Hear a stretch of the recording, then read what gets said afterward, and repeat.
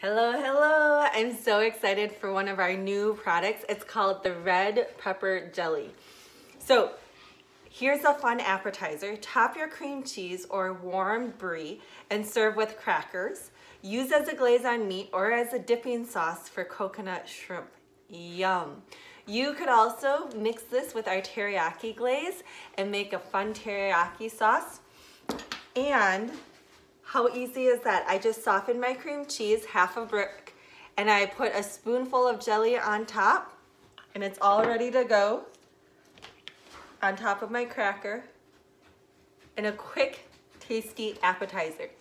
If you go to my website and in the search bar, if you type in red pepper jelly, all kinds of recipes come up. So you could make meatballs, tartlets, you could make a red pepper daiquiri, spreads, you could make salmon, chicken fingers, chicken strips, crostinis.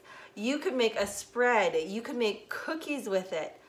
The possibilities are endless. I can't wait to hear how you use our red pepper jelly.